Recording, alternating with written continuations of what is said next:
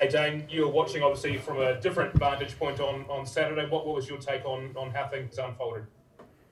Yeah, obviously, pretty guttering, mate.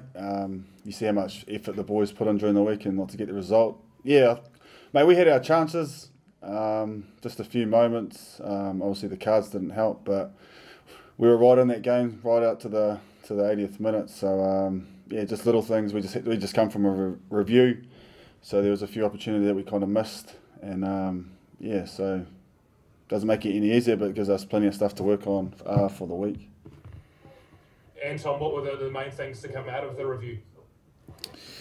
For us, I think, we fronted physically and our intent was there, but as Colesy said, we missed a lot of opportunities, and just sitting in that review, hindsight's a great thing, and if we had our time again, we would have executed those opportunities a lot better. But I guess we've got to take those learnings, take the loss on the chin, and move forward.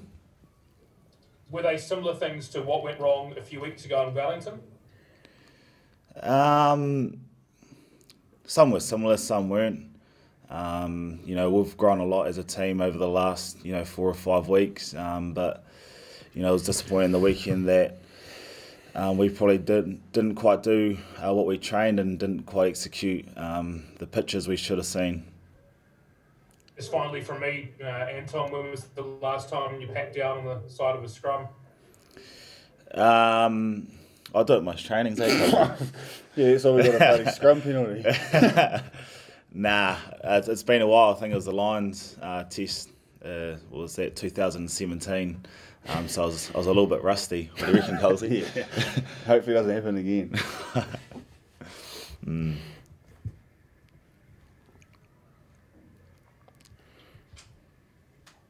A question for either of you.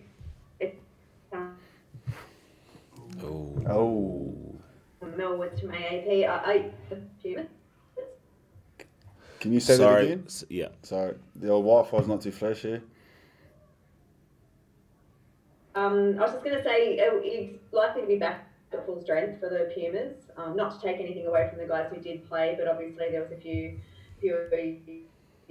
sort of first choice players, I guess, left out.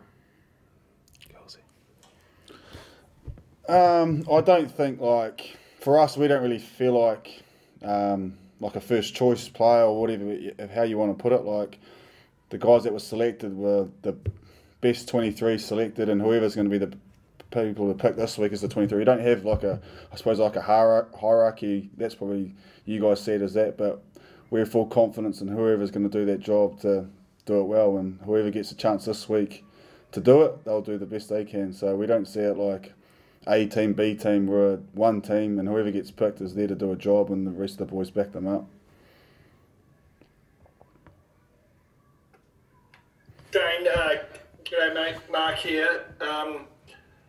You're not playing the Wallabies this week. Does that add an element of freshness, an element of the unknown, a little spring in the step for you boys? Yeah, it's obviously good, but very unusual to play like a team 4 times in a row. And so I suppose with the Argies, they haven't played, I think they played Aussie A twice as well, so it's quite exciting, mate, facing another opposition. So yeah, a bit more homework. Yeah, so it freshens it up. We've just changed hotels, which is nice. So yeah, fresh week, get into it, take the learnings from the weekend, and get better for this week and face a new team that's pretty, a little unknown, but we, very physical team, and I think they've been over here a while training. So yeah, looking forward to it. Anton, do you have to expect, given the time the Pumas have had to build up for this, do you have to expect, that you'll get a pretty decent level of opposition? Yeah, I'm sure we will. They're a passionate country, and they're passionate men, so they're going to want to put their best foot forward, and I think they'll be excited about versing us. So, I have no doubt that they'll turn up ready and raring to go. Dane, it's Gregor from the Herald here. Mate, when I played rugby, I never did any tackling, so I don't know how hard or difficult it is when you're a bigger man to go around adjusting yourself in relation, I'm talking here about offers tackle. How hard is it when you're set like that to adjust your body position in the heat of the game to make sure that you don't tackle high?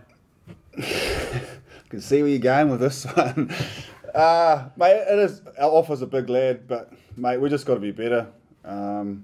We do a lot of tackling practice during the week, and it's only a split second to make that decision, but we've just got to, I suppose, lower our sights and our target to not get those red cards again, because us tackling the same way ain't going to change things, so we need to be better and adapt.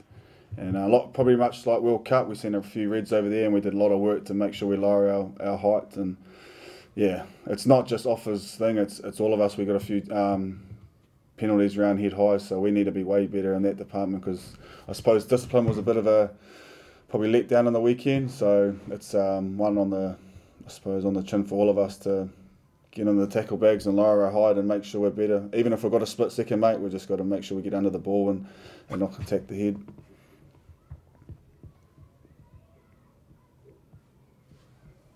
How is Offa? How's he been over the past couple of days? Have you been able to get around him and sort of talk him up? It's his hearing tonight, but how's he been in terms of his reaction? Yeah. You go, bro. He's been a bit quiet, mate. He's obviously gutted. He feels like he's let the team down, but yeah, we just try to get around him and I suppose make this little period the best way that we can, and just be his mate.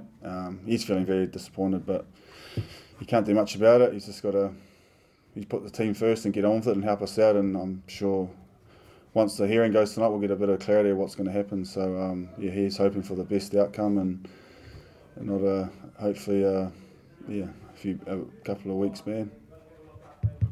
And just for you, Anton, Sam said after the game that he felt Aussie adapted a bit better with the cards and everything. Do you see it the same way? And how do you kind of learn from that, given that it's unlikely that the same kind of thing could happen in the next couple of weeks as well? How do you actually learn from that? Yeah, I think, as we said before, we've just come out of a review and the same opportunities were still there. So I think for us, it's just about growing there and having confidence that no matter what happens, if you're down to 14 or 13, you still got to trust the game plan and know that the same opportunities will be there. So yeah, we've got to take this one on the chin, and the beauty of that is that we'll learn plenty, and if we're ever in the same situation, we've been there, done that, and we'll take plenty from it.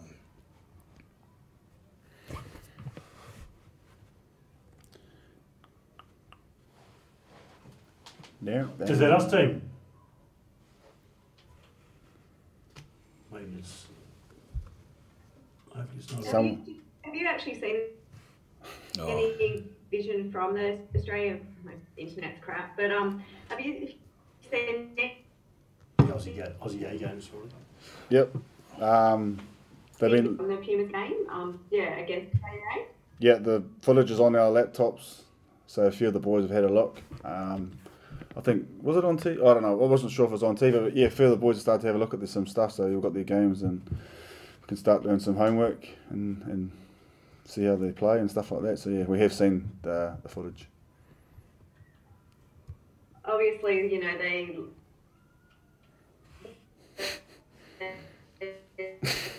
love the forward battle, have a particularly big challenge this weekend. Yeah, very physical forward pack. So we're expecting a big, I suppose, physical battle. Sorry. Big men, passionate men, run very hard, direct, and set piece orientated. So yeah, it's like I said, we'll get the footage, do some homework, and prepare the way we need to. For us in New Zealand, we haven't seen the Pumas play for some time. So what was your guys' reaction to seeing them play against New Zealand A? How are they? Oh, sorry, Australia A. How do you guys think they're looking? I've watched a little bit of their play, but it's more relevant to probably opportunities for us. And they are looking sharp. and as I said before, they're a passionate country and they've got some outstanding players, so we expect them to turn up like the Pumas do normally. And yeah, so we think they're going to be sharp, they're going to turn up ready to go, and we've got to expect that. Anton, it's Greg from Reuters. Have you seen any influence from Cheika at all in the way the Pumas perform? Yeah, in all honesty, I probably wasn't thinking like that when I was watching the footage, but yeah, you know, I'm sure he has had an influence in that environment. Yeah, and he probably quite likes his forward pack because he likes to play a fast tempo game with big ball carrying forwards. So I'm sure he'll influence in that way.